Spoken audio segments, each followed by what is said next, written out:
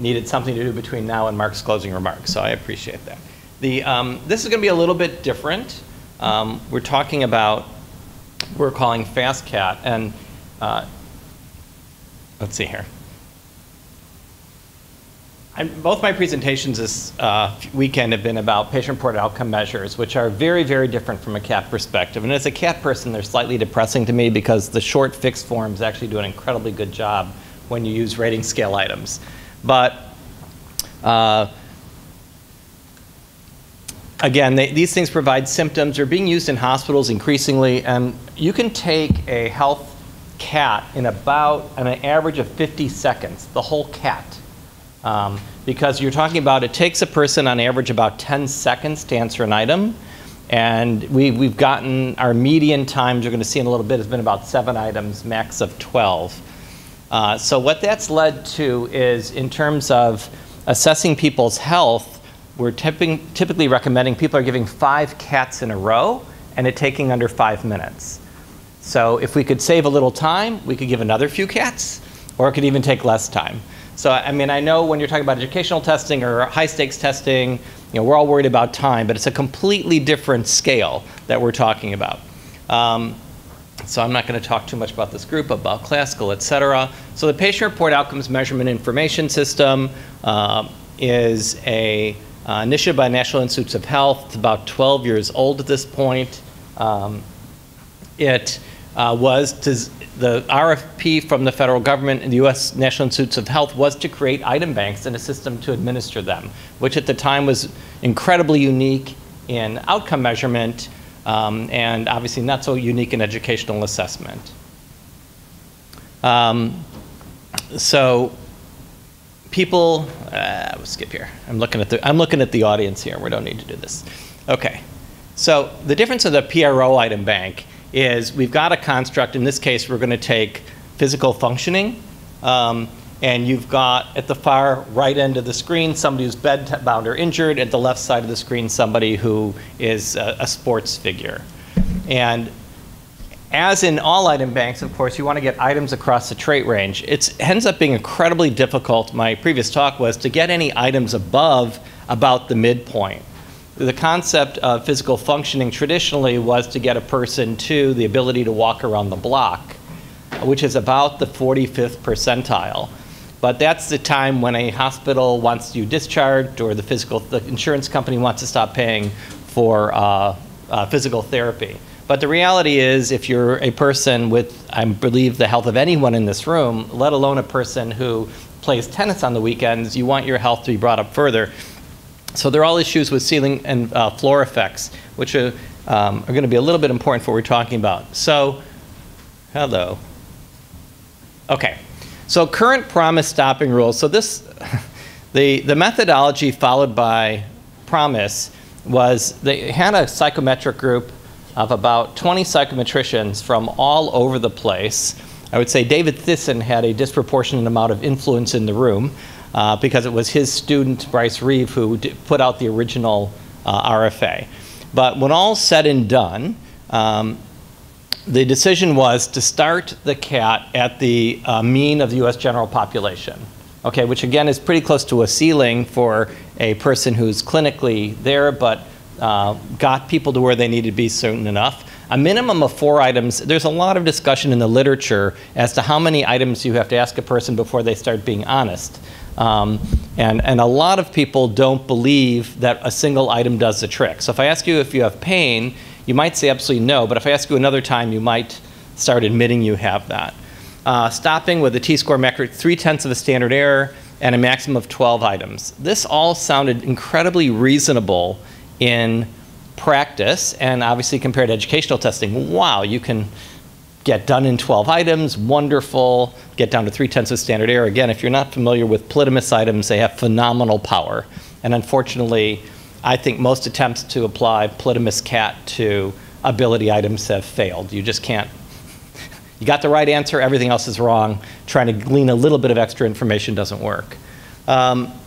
This works well in most contexts.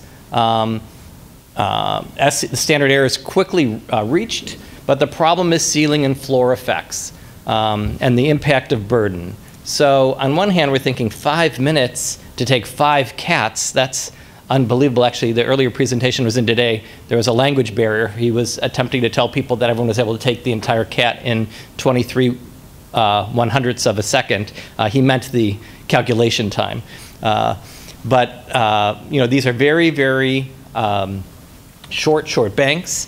But when a bank fails to cover the full range of the trait, we lose either way. So if there's not enough people towards the ceiling, then we don't do accurate measurement. But the other problem is that the cat doesn't stop, right? So if I ask 3 times in a row, and this is fairly typical, do you have pain this way or that way? They say never. So, and the next item is never, and the next item is never. And for those of you who've ever tried to calculate standard error, when you have all zeros or all ones, that standard error is, it's really infinity, but we can use Bayesian to say it's not really infinity, it's less. Either way, you're not going to have a cutoff. And so what's happening, the reason this research originally started is that there are people doing what's called ecological momentary assessment, EMA, and they're having a person's cell phone ping them at random times during the day and asking them how much is their pain interfering with their daily activities. And so, of course, it's now 10 a.m. and I had my surgery 2 weeks ago and I have no pain, and says, has your pain interfered with your ability to do errands today? Not at all. Has it interfered with your ability to do your job? Not at all. And I'm going to answer that 12 times. And that was kind of aggravating because all I had to do was answer once and we're done. I don't have pain. Bing, 2 p.m. Has your pain interfered in your ability to do blank? Again, it's going to, because it's at the floor, the standard error is not reducing. And those people were always getting 12 items. And if we gave them 5 cats and they really had no clinical issue, they're getting 60 items because we had a ceiling of 12, which sounds pretty short. It became very irksome for people. The same happened at the ceiling. You had a person who is very healthy physically, or even somebody preoperatively having something on, but that component of their health is fine. I say, I have no trouble running, what's a depression item, or fatigue. Are you too tired to run errands? Never, I'm fine. Are you too tired to do this? Are you too tired of that? The other thing is that you begin, somebody gave one of the symposia, once you get up there, after 3 or 4 items, I'm asking easier things. I'm not actually asking something hard to do. I'm asking, are you too tired to, get out of bed? Well, I already told you I'm not too tired to run an errand because the bank is ceilinged out. Again, we're getting these 12 items. So we're going to talk about the pain interference bank in particular. It ends up being an incredibly accurate way of assessing people's pain. The typical way pain is assessed in the United States is by a FACES scale. It's in every single emergency room in the United States. They point at it and say, what does your pain look like the most on a scale of 0 to 10? People make treatment decisions based on it. When it was IRT analyzed by people in my group, we discovered there's absolutely no differentiation between 3 and 7, and yet people get pain relief between 3 and 4, and 5 or 6 they take them off of it. It's a crazy setup, but they're stuck on it. So this came up, has items on it. How much did pain interfere with your enjoyment of life, to your ability to do household chores, getting into a standing position, sitting for more than an hour, etc. So the bank is 40 items. It's also available in short form versions. Obviously, IRT pattern-based scoring or maximum likelihood scoring. So again, no pain makes a very long test. I have no pain, I still have no pain didn't bother me today, etc.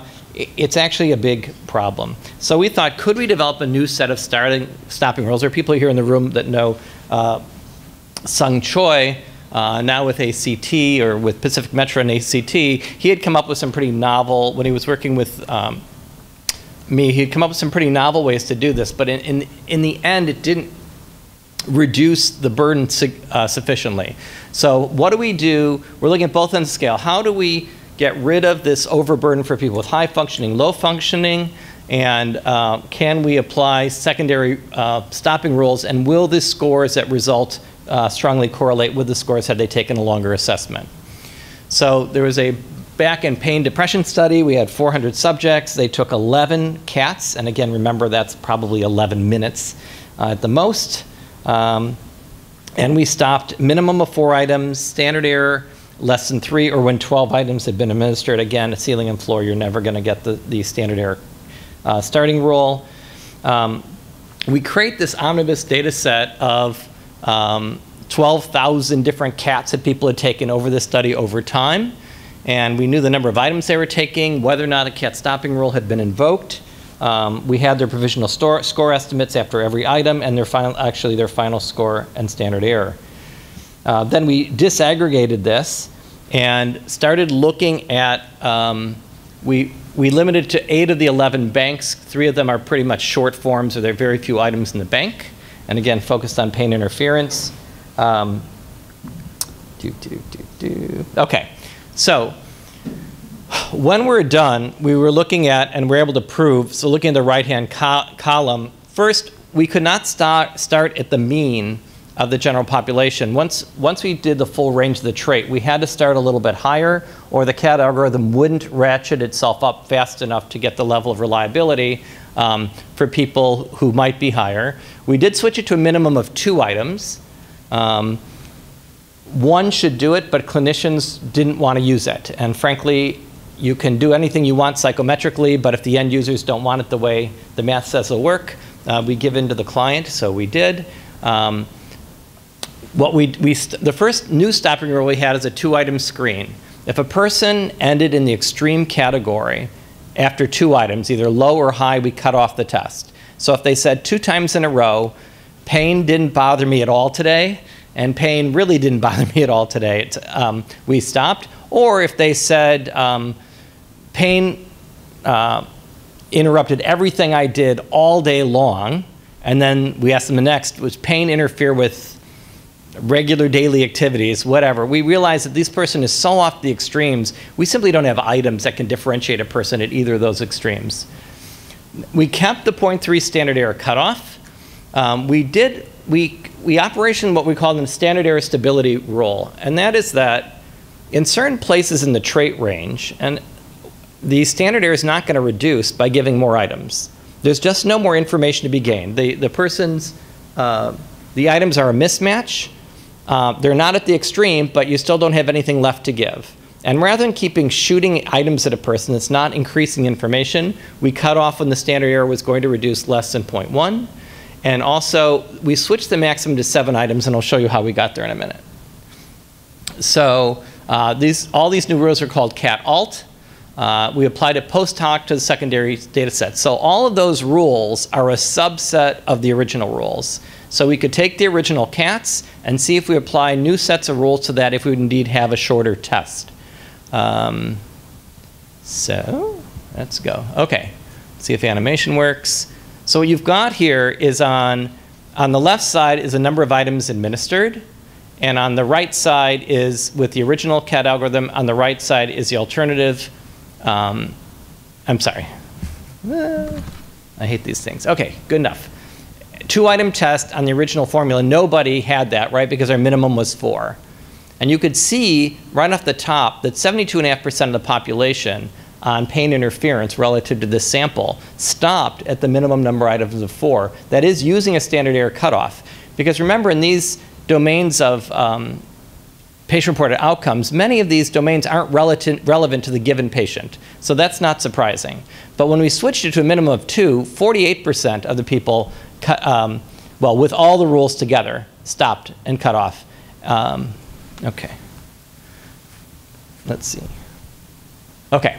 So 72.5% stopped after 4 items. With minimum removed, 85.6% stopped after 4 items. And obviously, 48%, close to 48% of them had stopped after 2. Mean items administered reduced, so that you could see under the 7, these are the new rules without the ceiling. Without the ceiling, there's only 0.6, 0.7. Less than 1% of the people assessed would have gone on beyond 7 items anyway. So we cut that back.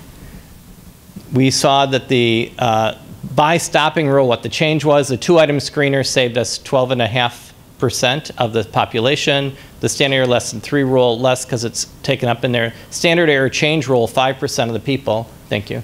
And then the 12 items administered, 7.4% in the original sample. With the alternate rules, 0.1. Again, in the end, we actually cut the maximum number of items down to 7. Never reach. And that's another good point. 7.4% of the people never reach the standard error cutoff, simply because, again, if you're extreme or the bank is not deep enough, and there are only so many ways you can ask a person if they're in pain, and there's only so many ways you can ask a person if they're fatigued. We are not generating, no amount of automated item generation or team sitting down can do it. This is just, and we're always circling around the construct, right? There's not something we can plug in. You know, stress is a good one. Maybe they now have a biomarker for stress. You can take cortisol readings in saliva. But other than that, you can only ask, is a person stressed in this situation versus that? And there are only so many situations that don't become overlapping. So interesting, when we're all said and done, the correlation between the scores was 0.98. And then if you get rid of the ones that never reach a standard stopping order, we even did a little bit better than that. So, cat length, I'm not sure. It's going to be better to read in the paper versus seeing up here. But first of all, you can see total numbers of items using the cat alt ranged quite a bit. So the goal of this slide is to say, what was the amount of effort that was saved in total by people using these alternate stopping rules? So you can see decrease in response burden ranged from 16.4% in our sleep bank to 61% in pain interference. And again, that makes sense. The pain interference is if you have no pain, you were previously taking a 12-item test, and now you're taking a 2-item test. And most of it was the case. Sleep impairment, almost anybody who came from out of the country here would admit to some level of sleep impairment right now. It's not a domain that people tend to be at the extremes. 90% of pain interference now ended before the 4-item cutoff. And 12-item cats were extremely rare. Average number of items administered ranged from 2.1 in pain interference to 5.3 in an anger bank. And again, that's why we started cutting off much earlier. So the average for the original ranged from 4.2 to 6.5. So that's even with the maximum of 12. Okay. So these are individual examples in the interest of it being Monday afternoon.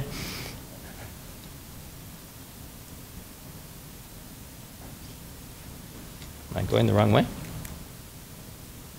This is just the examples. This is pain interference. Again, 90% ended prior to 4 items.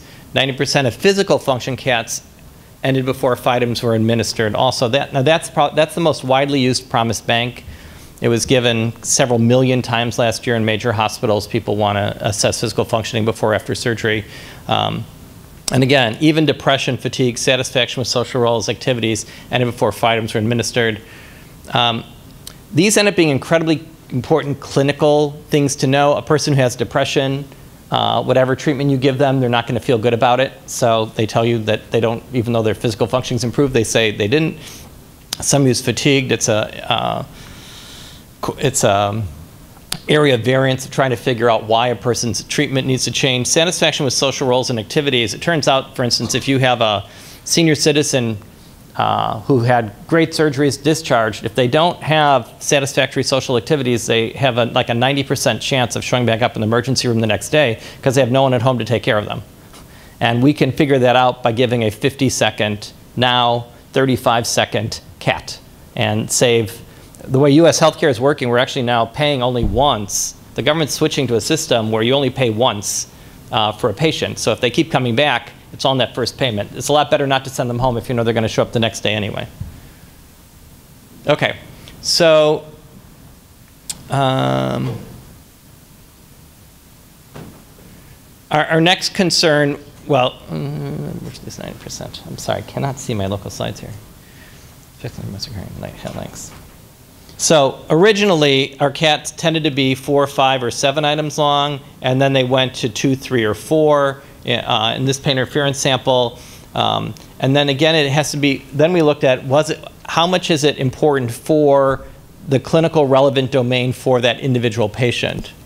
So for pain interference, again, stopping rule invoked under both original and alternate set of stopping rules. The 2-item was 21% on the pain interference. Standard error, less than 3. Code 77%. This little SE change, less than 0.10. It's a small percent, but it's pretty important. We are really wasting time on giving people tests where the item bank simply has no more items left that are going to be important.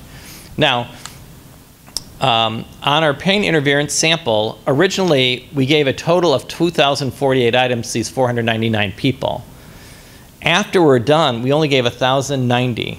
So we had close to a 50% reduction in burden, okay? And so with no loss in reliability, we were able to cut the length 50%. You know, we're all busy usually trying to, can we tweak our CAT algorithms to save an item or two? And in this particular, and this is the best. We get the best bang for the buck in pain interference. Depression saved 1,000 items in this group. Sleep impairment, 1,600 items. In any case, huge. So you can see the number of items range again. 2.2 on average for pain interference, 5.3 in anger, and the original it was physical functioning and sleep impairment, where the majority of the length was contained. So our results are we are no longer need our form item minimum. We can cut that down quite a bit. We can get our standard stopping rule. We don't have to worry about the 12 items. And with the alternate rules, literally 0% of the cats needed the 12 items anyway. This is a discussion of how we decided what to set the maximum at. And we could see that, again, most of them have ended much, much earlier. At 5 items, 40% of anger were still being assessed, 12% of sleep impairment, 5% depression, 3% anger. 6 items.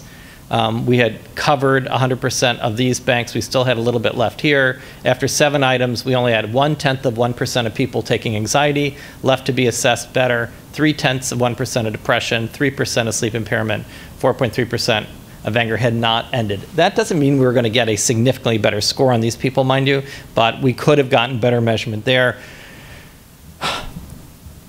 In theory, we could have different ending criteria or different maximum test lengths for each of these banks. I think I made the point at lunch or something the other day. I believe CAT is still very, very difficult to explain to people. I think everyone in the room, we do it all the time. Having a fixed set of stopping rules, particularly when we have 80 banks that people are using, telling them we had 80 different stopping rules is just beyond the comprehension of the average clinician who we've just figured out how to convince them to use a CAT in the first place. On a correlation basis, the score is correlated 99 for anger, 98 for sleep, the original rules to the alternate rules. Mean difference between scores, lost 1/10 on a T-score metric. Okay, so 1/10 of a, what is that, 1/100th of a standard deviation for anger and up to 1.16. So is that 0.116 of a standard deviation for sleep impairment. And those are the T-score metric, here are the standard errors. All told then, we had, original study used, number of cats administered the same, ranges changed quite a bit, but we went from administering a total of 64,000 items to 38,000 items, overall 40% reduction. Again, people will either use that to give shorter tests, or they'll use it to sneak in an extra domain or two. Whoops. The new algorithm continues to adapt to the person. We can adapt it for a given measurement context. We can use alternate rules. We did find there's substantially different measurement experiences both across and within measures, depending on what the construct is and how that construct is relevant to the individual patient. And again, as opposed to people who are giving a math test to people in a math class, these are all domains that are very relevant to treatment, but they may not be as relevant to that patient on that given day or on that given hour. I think in the interest of time, we'll leave a few minutes for questions, so I think we have quite a bit of time because the second speaker didn't make it. But I open the floor to questions.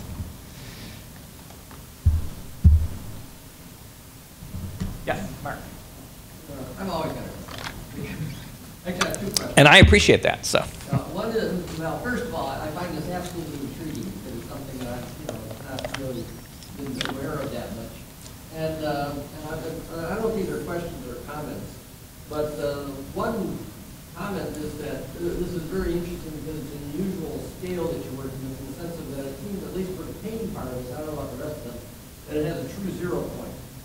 And that you're trying to differentiate people from 0.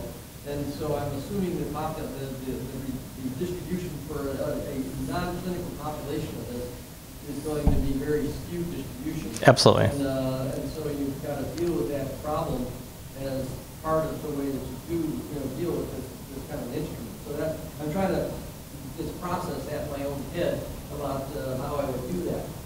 But the other part of that is I do challenge a little bit the thing that you said about the item development. I was trying to think about this. Let's say for the pain, let's say the first question was something like, have you experienced any pain at all of any type during the last week?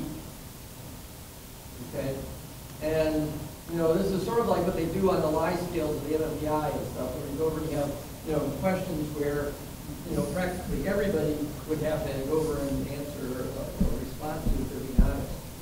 And then, and then another question might be, have you experienced any kind of pain whatsoever during the last day?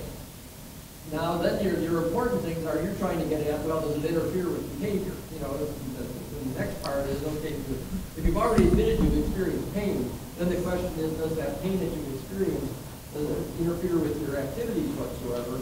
And that's, then if you've already got some responses to indicate whether or not they say no to the first 2 questions, I have not experienced any pain over the last week and any pain over the last day, then you're almost why ask any more questions? And you're not going to say that they have pain that's interfered with. Yeah, unfortunately they do. I mean, that's the problem with pain, particularly as people get older. Last week, no, I had no pain. No. Did pain interfere with your ability to blank? Oh, yes, absolutely. Now, by the way, PROMIS itself has measures just attempting to assess level of pain. They're there, but unfortunately, it is not a complete, it's not clean. The way we view our health or what we're doing, it's the reason why the clinicians won't let us ask 1 item. Because it turns out there's, I don't know what the percentage is, but it's more than 0 of people. If you ask them twice, the extreme, they'll say, "Oh yeah, okay, you got me." And the thing is, we don't account for cheating. I've been grinning every time somebody talks about exposure issues, things like that. Nobody pays any attention to exposure in these items. It's a little bit of a problem. I've done some work with the Department of Defense, and they have one of 2 problems when they assess pain. One is that people who are in pain say they don't have it, so they can get back on duty as soon as possible. And they figure if they say they don't have pain, and we're actually working with them on examining standard error and differentiation of how people say, they're trying to game it. And it turns out if you let somebody go back too quickly, they actually will hurt themselves. And then you have the people who want as much pain as they can have because that opioid crisis in the United States and around the world is based on people getting pain medications. So we have people trying to game all the time. And as with any clinical symptom, you shouldn't base anything on 1 test. But people do, they lie on purpose or they lie inadvertently. So yes, unfortunately, there would absolutely be people who say, I didn't have pain all week and I didn't have pain the last 24 hours. Did pain, somebody with rheumatoid arthritis though, in proportion, did it impact their ability to do something? Absolutely. And you'll just say, wait, I just told you, you're not a lawyer. Yes. Okay. Any other questions? Yes. Yeah, in the earlier session you mentioned the urge to expand some of these ranges of tools to include more high-level functioning and low-level functioning, which way you're going. Do you anticipate those changing the characteristics of the adaptive rules?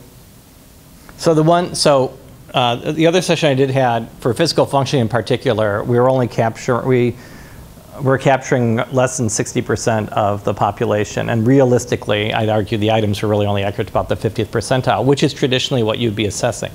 The adaptive rule that we need to change is starting number, that even with polygamous items, we weren't able to get all the way there.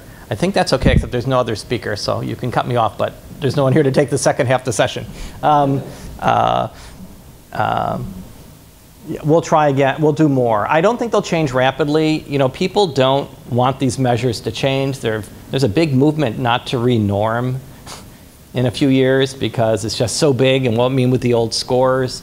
That's not the way I look at things, but I try to put on more of a neuropsych hat sometimes than a clinical hat. And people like using clinical measures that they learned in school, you know, and they very rarely want to change. This is, I didn't point this out here, but there are forces in the United States that are making it necessary to give outcome measures to patients. You can no longer get a drug approved without it improving quality of life. You can no longer get reimbursement from most insurance companies, certainly from Medicare, without a patient reporting a benefit, not an X-ray showing they're better. And this is very typical in orthopedic surgery. X-ray shows perfect surgery, perfect healing. The patient says, I'm still in pain or I can't do something. You're not going to get reimbursed pretty soon. So this has become really important, and it's just literally exploded starting last year. This project's over a decade old, but somebody like University of Rochester last year gave 1 million cats. You know, that's one hospital, and they just started, and Utah gave 500,000 cats. And as of next year, I'm going to guess what I can track will be 100 or 200 million. We don't track them. We used to offer this cloud as service, but when you get to those kinds of numbers, we realize it was just silly to have it go through one place. And since there's no profit motive here whatsoever, you know, we literally push the algorithms to local installations. So it hopefully will allow more research on the cat side of this to go to find out where we can do it. You know, Sung tried to reduce length by finding 2 constructs in the same item. The problem, so he was able to take depression and separate out anxiety. So instead of giving a maximum of 12, you could give 18 items and get both. The problem is we can knock this down now to an average of 3 or 4. So, and then trying to explain to people that while we've been preaching unidimensionality forever, but indeed we can pull a second dimension out of there, another difficult thing to do. Apparently the second speaker didn't make it, so enjoy the rest of your afternoon.